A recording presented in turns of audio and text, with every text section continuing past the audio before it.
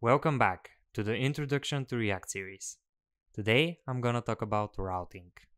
The core React library does not provide a solution for routing. This means that you either have to write your own routing or use a routing library. The most widely used library is called React Router. In this video I'll show you how to install and use React Router, and I'll demonstrate the most important features. I have set up this demo app. It has a navigation bar with home and product links. I want to be able to navigate to the home and product routes and then have views for each individual product. I'll start by installing React Router DOM. This is the DOM version of React Router. There is also a React Native version. To set up React Router, I must import the browser router component and wrap my application with it. I'll go to my app component and import the routes and route components. I want my nav to be visible on all pages, so I'll specify my routes beneath my navigation. There are multiple ways to achieve a reusable layout with React Router. This is the simplest one, so we'll start with it. I will now specify each route. It has a path prop, which for home will be just /, and an element prop, which must be a React element. So I'll use JSX to pass element to it. I'll also specify the products route under products, and it should render the products component. Let's test this. The base route shows the home component properly, and if I manually type /products in the URL, you can see that the products component mounts correctly and replaces the home component. Let's set up the links to these routes. Normally, you would use an anchor tag with an href attribute that points to the location, but this would refresh the page, and that is not necessary in a single page application. React Router provides a link component. I'll change my anchors here with the link component, and it has a to attribute instead of href. I'll do the same for the products link, and I can test my links.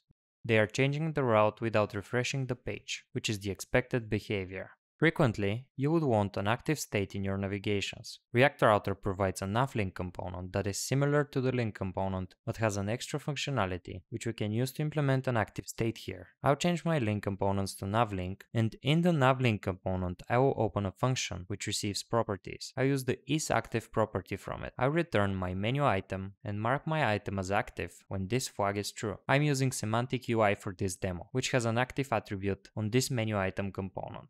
If I test the navigation, the active item is marked correctly. What happens if I enter a wrong URL? Ideally, you would want to have a 404 not found error page. Let's implement that. I'll create my component in the pages folder. It will simply render a header that says 404 page not found. I'll import it in my app component where my routes are. I have to specify a route for it, and I'll use a wildcard path which will catch all routes that are not specified and render this not found component. If I test with random routes, the not found component renders correctly. When I open the product view, I need to implement these individual product links. They should render the same page but with different product information. This is usually implemented with some sort of unique identifier in the URL. In this case, I'll use integers. I'll create a new component for the individual product page. I wanted to render a headline that says product and the ID of the product. First of all, let's specify a dynamic route for the individual products. I can use ID as a parameter in the URL. This route will work with any ID directly after the product route. If I update the product links on the product page, I can test the route.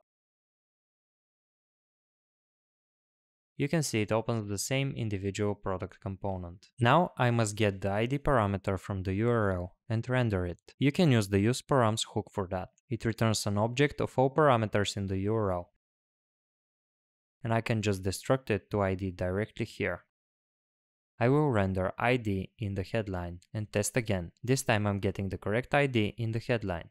I'm using the browser back button a lot to navigate from an individual product back to the list of products, and that is an opportunity to show you one cool feature of the link component. I'll create a back button here, using the button component from semantic UI. And I'll wrap it with the link component from React Router. Instead of passing a fixed URL, I can specify the to prop as the -1 integer. This will go to the previous page. I can now use the back button to navigate from the individual product route to all products. You frequently also need to use URL search parameters. Let's say that in this case I want to render the product title, and I'll pass it as a title parameter from the products page. I'll just write 3 simple titles in the links here. In the individual products, I'll create an h2 which says product title, and in order to get the search params from the URL, I will import the useSearchParams hook from React Router. It returns an array of search params and set search params, and it also accepts a default value if necessary. You can use search params as you would the native URL search params API. In this case, I'll use the get method to retrieve the title attribute. If I test it, you see my titles are passed correctly to the component. Redirecting is an important part of routing. I'll show you 2 ways to redirect. For this example, let's redirect from the 404 not found page to the home page. The first method I can use is the navigate component, which accepts a prop code 2 with the route. If I test any route now, it will redirect me to the home route. I'll undo that to show you the other method. I can also use a hook, useNavigate.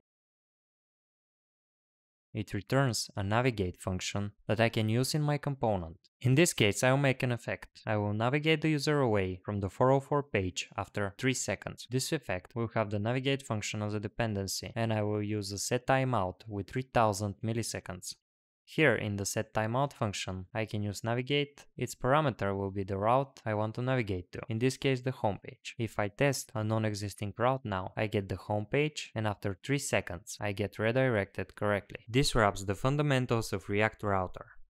Of course, the library has more features than I've shown today, but my goal was to condense the most important routing features in one video. Stay tuned for the next video in the series when I'll talk about prop types.